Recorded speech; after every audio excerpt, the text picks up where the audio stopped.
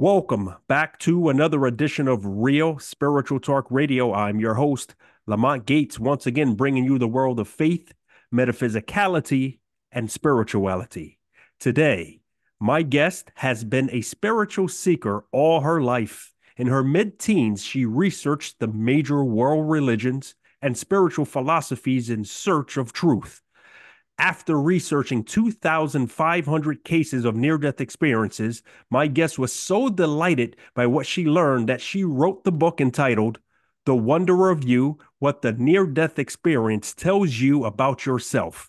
And it was through this research that my guest discovered answers to the more profound questions humans have asked since our ancestors lived in caves. Now, she has written another book entitled Beyond NDEs: The Next Step in Near Death Experience Research. Joining me today, ladies and gentlemen, is Lynn Russell. Lynn, welcome to Real Spiritual Talk Radio. Thank you. I'm really pleased to be here. That's great. Very much glad to have you on. And actually, Lynn, you are the very first near death experience researcher on this show. Typically, I just go for the actual experiencer, but it's Yeah, very interesting to hear the research side of it because we're like the people looking from the outside in yeah, versus those who are inside of the experience itself. yes, exactly. So, Lynn, first question I want to start off with is for the general population, that is, people who may not know what a near death experience is. Can you help us define what a near death experience is? Because I think there's some confusion on there. For example, some people may say, I hopped off of that sidewalk quick enough before that 100-mile-per-hour bus came, avoiding that near death experience. But that's not what a near death experience is at all. So, can you help us with the definition of near death experience? Well, near-death experience is when a person physically actually dies. Um, and it gets confused with out-of-body experiences, and people do have many out-of-body experiences during operations in the hospital or close calls and things like that. But those aren't near death experiences. Death experiences are when the heart stops and when the blood is no longer flowing and the brain is everything is stopping and they have to be resuscitated. But now you would say that an out of body experience is some way is connected to a near death experience because it seems that a lot of people who have a near death experience may go through the out of body experience before they transfer into something more otherworldly. Would you say? Yes, exactly. Yes, and that's why it gets confused because sometimes they don't go to the tunnel. They're dead. They're being resuscitated, but they're staying at this level. So it really is very confusing. Yes, it is. And I want to thank you for clarifying that for us. Now, your book entitled Beyond NDEs: The Next Step in Near Death Experience Research covers several characteristics that an experiencer would encounter during an NDE. I'd like to describe some of these characteristics. First, you have a chapter on what happens after death, where you state, quote, in North America, death has been treated as an unnatural invader, an enemy to be conquered. Can you tell us what your research actually says about death in regards to near death experiences? Well, yes, we really do struggle against death, and it's a shame because, well, it isn't a shame. I mean, it's a natural instinct to try and want to stay around as long as possible. But there's a great deal of research now on extending the life and making us live longer and longer into longevity. And there's one fellow that I can't remember his name, but he thinks that the child who will live 1,000 years has been born. And he's a person that works on this kind of thing. So yeah, there's a whole struggle against death, and doctors will do almost anything to keep a person going when actually it's best if they just leave it alone and let them go.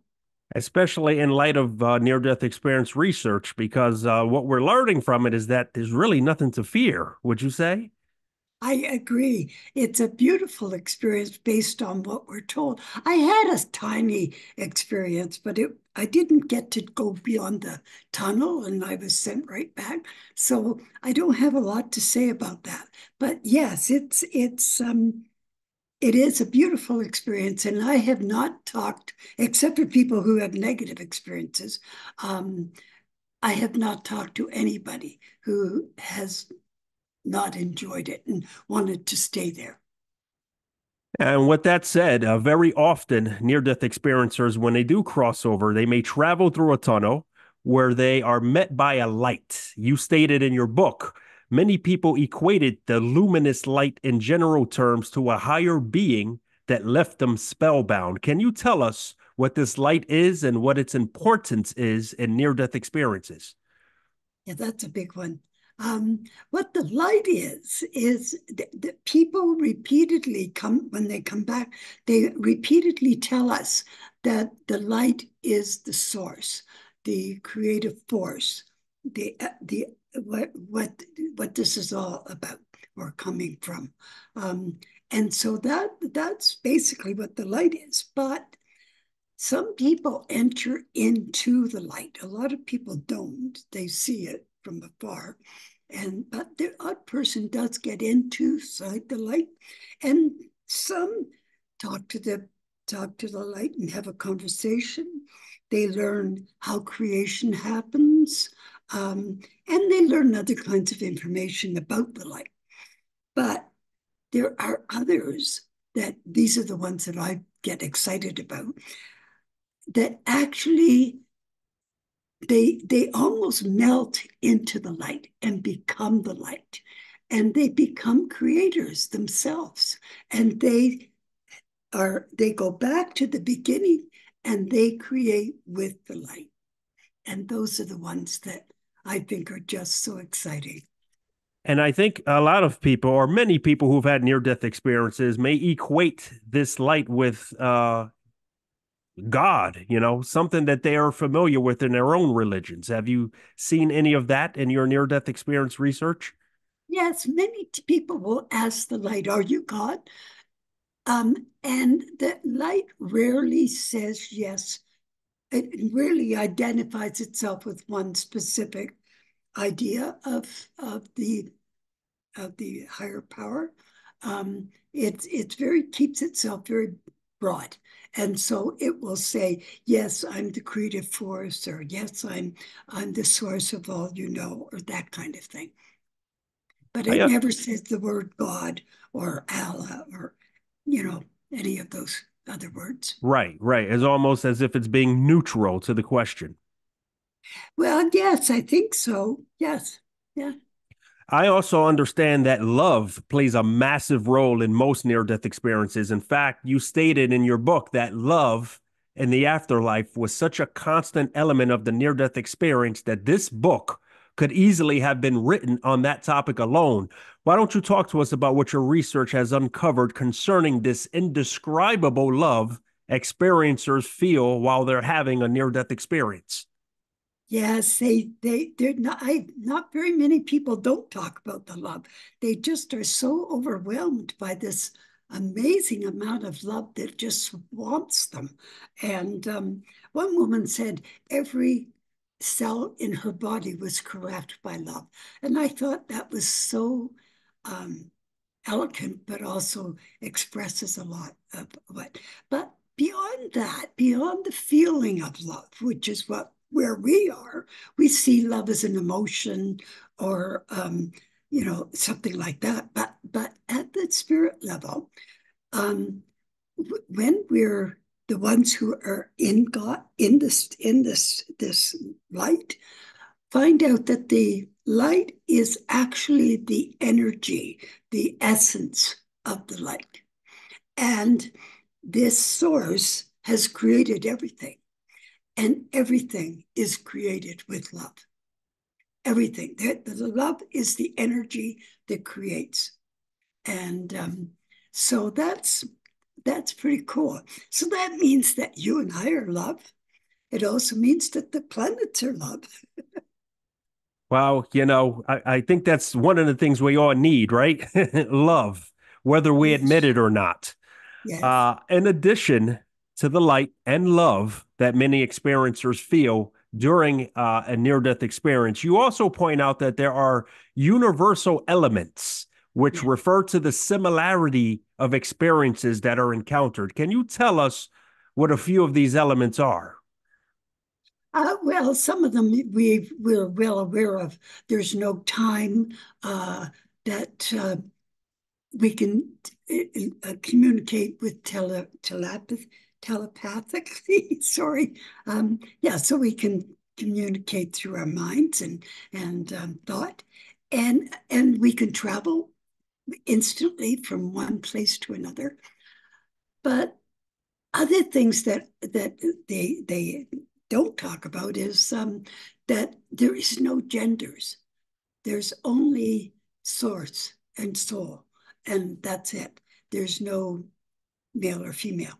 There is also no disabilities because we don't bring our bodies with us, and so there's no body to have disabilities. And so anybody who has had a problem at this level is free of pain, is it can dance and hear and see and do all the things that we can do. Um, I'm trying to think of some of the other ones, but I'm blanking out. Well, you actually stated something very interesting. You said there is no time. And I always found that fascinating when I interviewed a near death experiencer. Very often they will tell me that past, present, and future all touch one another. So, in some way, shape, or form, these things are all simultaneously happening in the now. Yeah, yeah, yes, and time is human thing or a physical world thing. Because we need time and space to be able to have an experience as a physical being. And so time and space are exclusively for physical. And so that's why there's none there because we're no longer physical. Yeah, But it goes beyond that. It goes beyond that because um, we are source. Source, we are source. And source doesn't know time. There's no time with source. So we are that creative energy.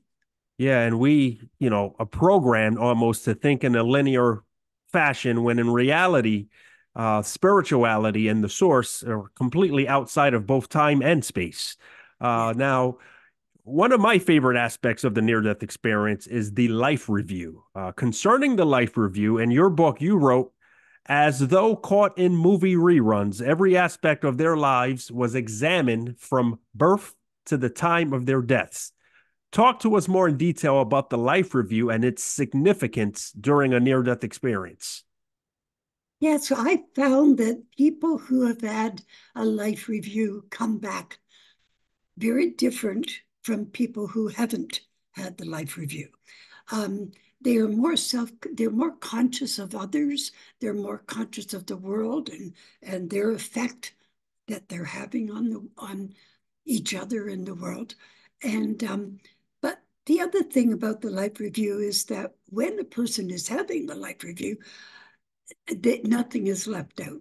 So they see both the negative and the positive of their own actions, but they also feel what the person felt like that they were dealing with and what the person that they were dealing with, the people that he dealt with or she. And so it goes out like an echo until it fades. The life review for me is very fascinating because it also teaches us where we could have probably improved in relations or incidents we had with other people. And Yeah, that's why I believe you see these people coming back much more different than people who do not have a life review, for that's example. right. Furthermore, I want to go backwards and talk to you about what you were discussing previously about this oneness. Um, as discussed in your book, Most religious adherents, especially from a westernized religious worldview, always seem to see God or the source as separate from any and all things. But this isn't so cut and dry with near death experiencers. Can you explain why the concept of an isolated God may be at odds with near death experiences? Um, as I talked about with people who have entered into the light, when they go into the light and they melt and become the light, they realize that that's their source. That's where they came from. That's where they belong. Um, and that's where they will return to when we finish our evolution.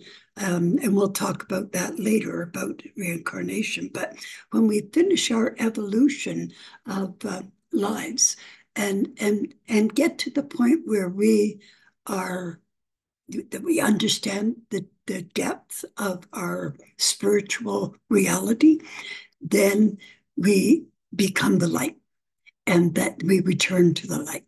And that's the and so that's the source. That's where we came from. That's where we belong. And there is nothing else. There's only one source. There's only um, one spirit, one creator, and Right. we are it. We are it. We belong to it. And every single person, and this talking about universal elements, every single one tells us about how they felt they were part of everything and everything was part of them, that they were one with everything. And that is huge. That's a huge part of the whole experience because it's back to being one with everything.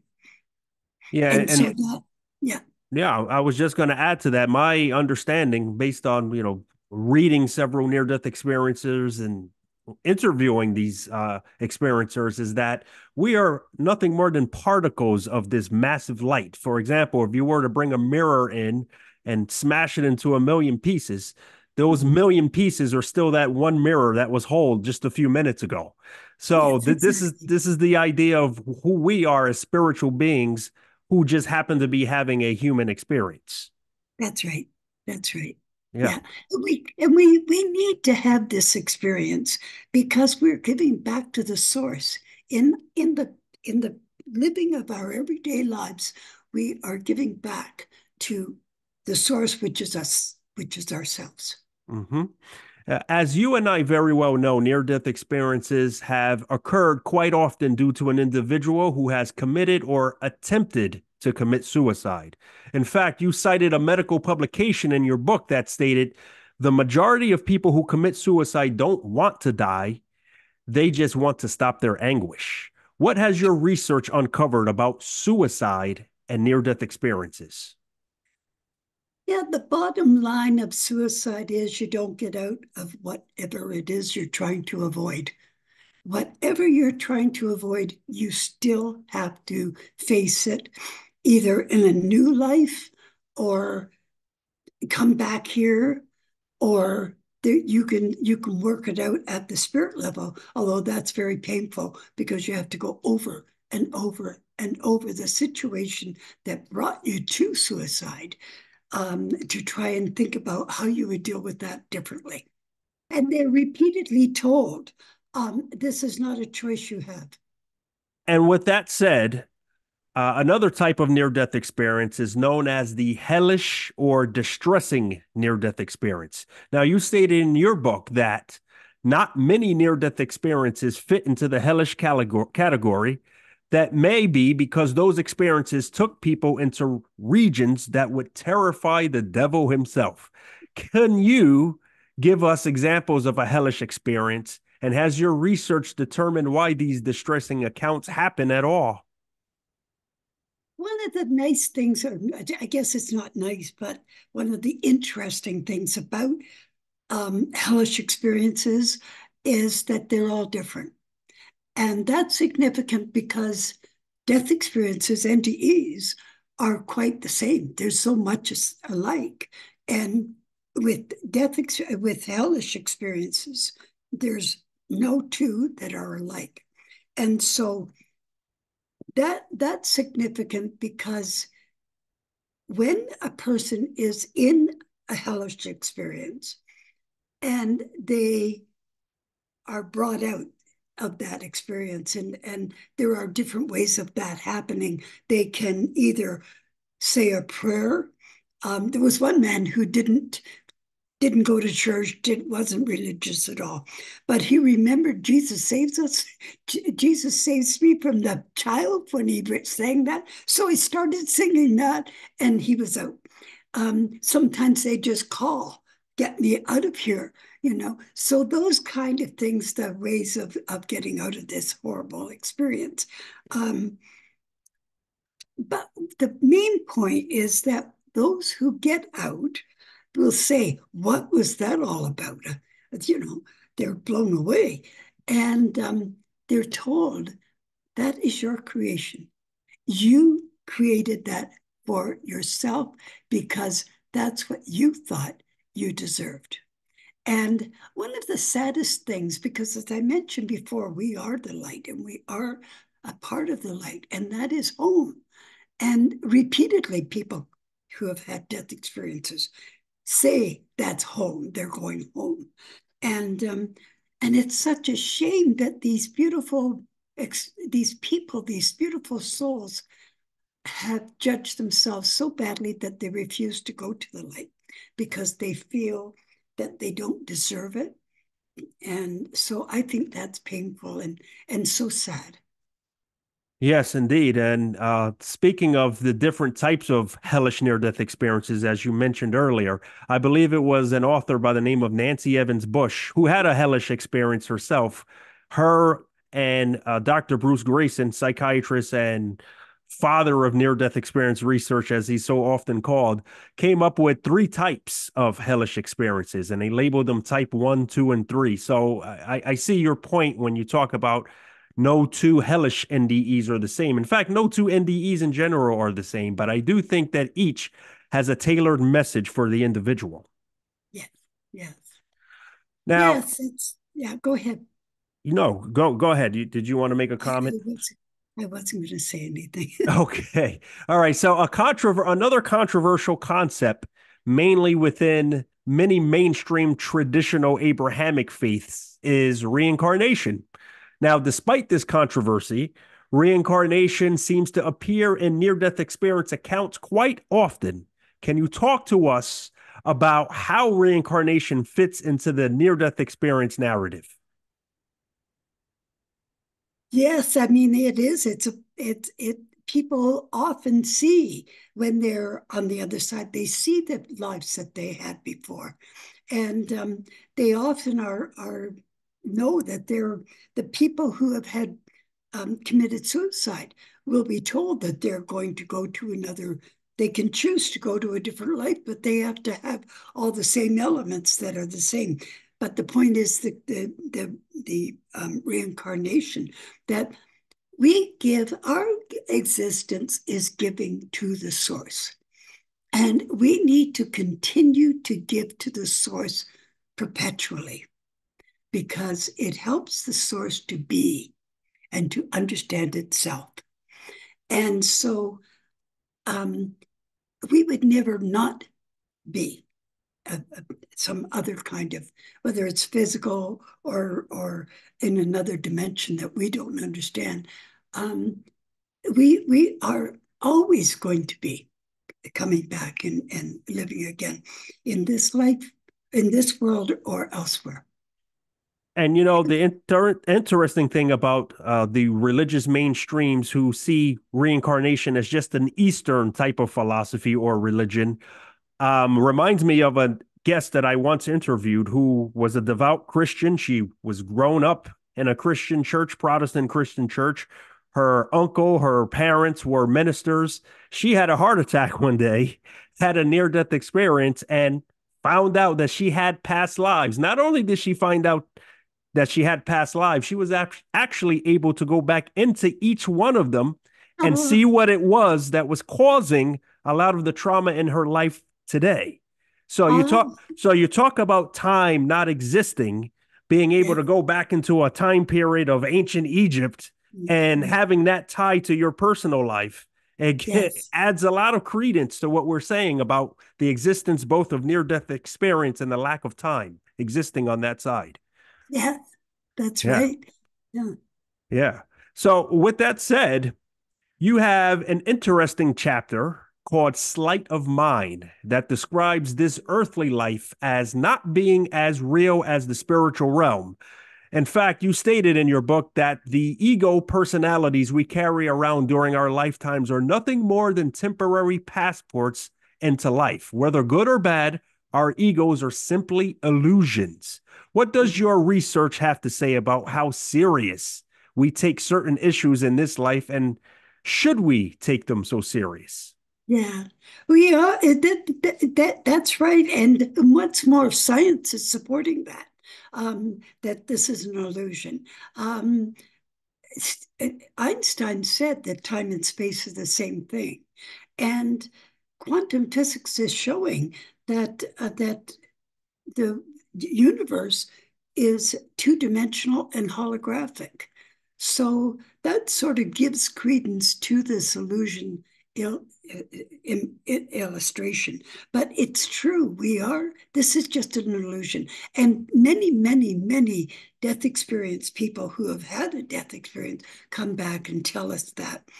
Um, and so yes, we do take this life so seriously. And the other part of that is that we are creators, and we really need very strongly to understand that role, because we create all that we see.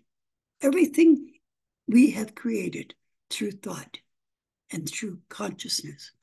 And it's up to us, the world that we're going to be living in. And, you know, and all of that fits together. And it kind of goes back to your explanation on hellish near death experiences. Perhaps the way we saw this world, the worldview we had here, albeit most likely a negative one, is probably what brought us into that hellish element, or near death experiencers who had hellish near death experiences into those hellish realms because they created it, as you just stated. Yeah. Yeah. That's exactly. Yes. And that's what they're told when they are taken out of the hellish experience. They're told that this is your creation. You did Mhm. this. And the same with this existence. I tell people in my books, we create the death experience we're going to have, but it's exactly the same way we create this experience. Yeah, yeah, quite fascinating indeed. Finally, I want to talk to you about what life is like for the near-death experiencer who returns from a near-death experience, especially after having a positive one. What can you tell us from your research on what occurs after one returns from a near-death experience? Yes, it's very difficult for some. Some blend right back in again and, bounce back out in, and they're fine and have no trouble at all.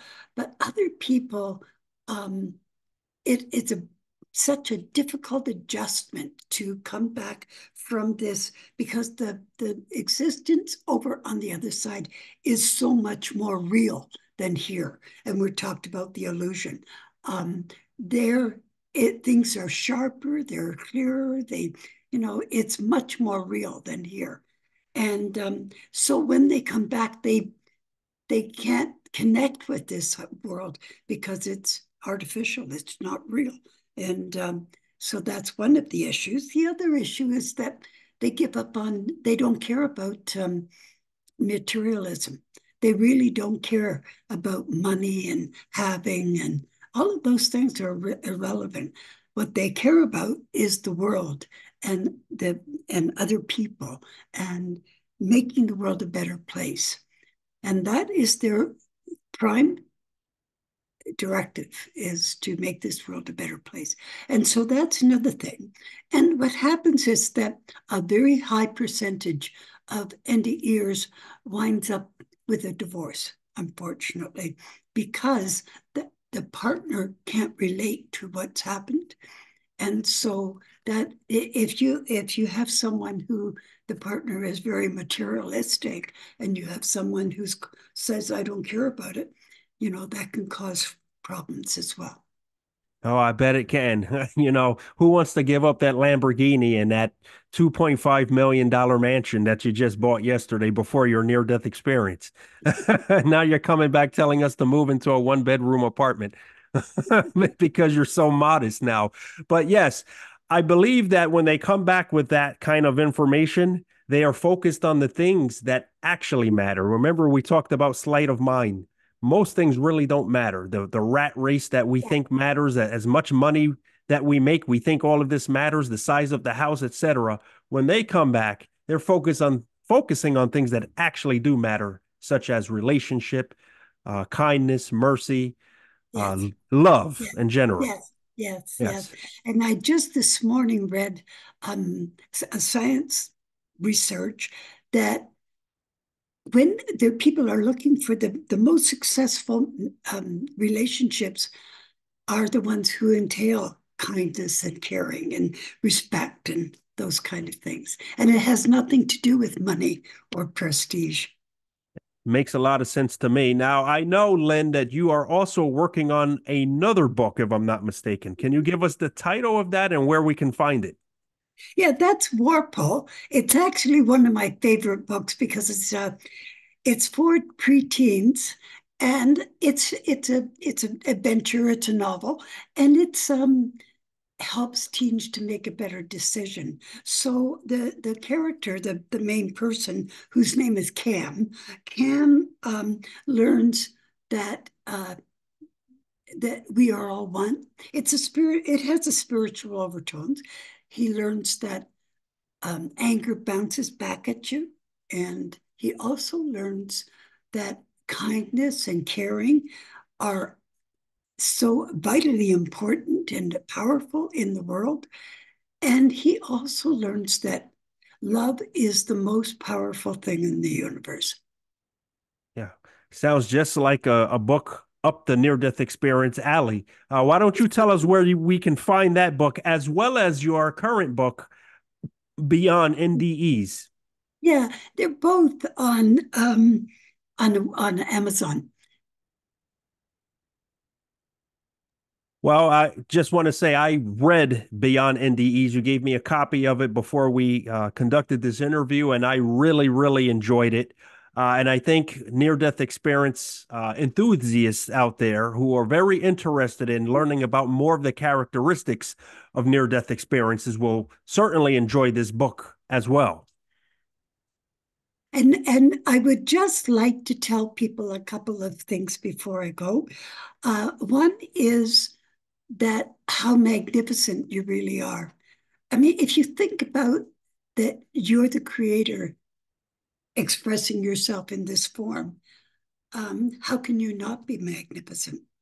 So that's one of the things. The other thing is that thought. Every single thing in your life came from thought originally. So really pay attention to the thoughts that go through your mind because they really matter.